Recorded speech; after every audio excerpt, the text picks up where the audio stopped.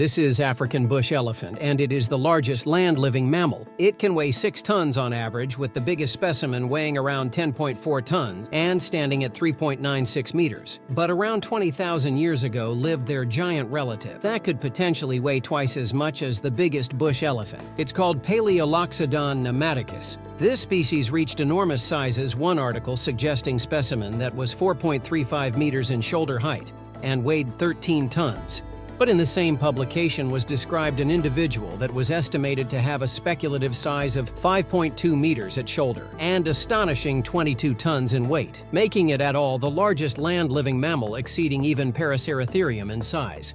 Their another trait are giant tusks that could reach up to 3.7 meters long and over 120 kilograms in weight. As well as other Palaeoloxodon species, namadicus had a large growth of bone that overhang the forehead, which likely anchored the splenius muscles used to support the head. He lived from Middle Pleistocene to Late Pleistocene of Indian subcontinent, and possibly also elsewhere in Asia.